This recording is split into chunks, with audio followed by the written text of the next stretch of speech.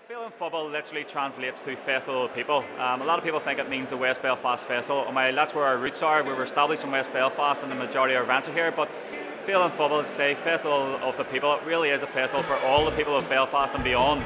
And we have a fantastic outreach programme working year round with our partners and various other festivals and community organisations. Public funding really does help put the arts at centre stage. Feile and Phobail is not merely a local arts and cultural festival in this part of the city, but its scope is citywide, and indeed it is renowned throughout the islands and even further afield in terms of its ability to capture and engage an audience from beyond West Belfast. And that's one of its great strengths. It's been going for 26 years now, and it has steadily built up that international profile.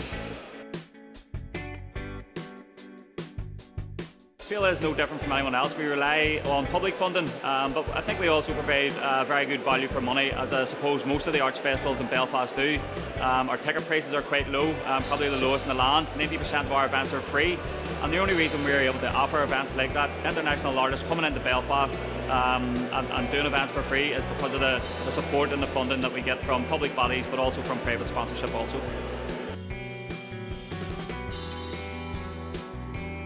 Funding that we provide to Feile and Phobail goes to support a broad range of activity, everything from small-scale grassroots cultural and arts events through to the major headline acts. It's a broad spectrum of activity. There's something in it for everybody. It's a very inclusive programme, and it provides great opportunities for local people to access and participate in the arts. The Arts Council is very pleased and very proud to have been a supporter of Feile and Phobail for many, many years, because we firmly believe that great art should be within the reach of everyone, and that's what this festival is about.